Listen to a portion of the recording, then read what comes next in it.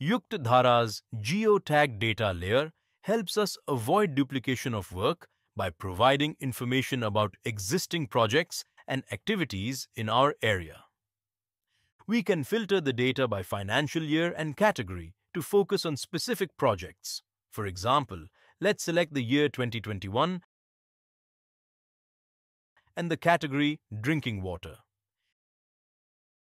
Clicking on a geotagged point reveals details about the project. For instance, this point represents an RKVY project where a woman farmer received agricultural machinery. We can see the project details, including the work completed and other relevant information. By clicking outside the project details, we can see that there are many other RKVY projects in our region. This information can help us identify areas where similar interventions might be needed or where we can build upon existing efforts. The geotagged data layer is a valuable tool for planning activities without confusion or duplication.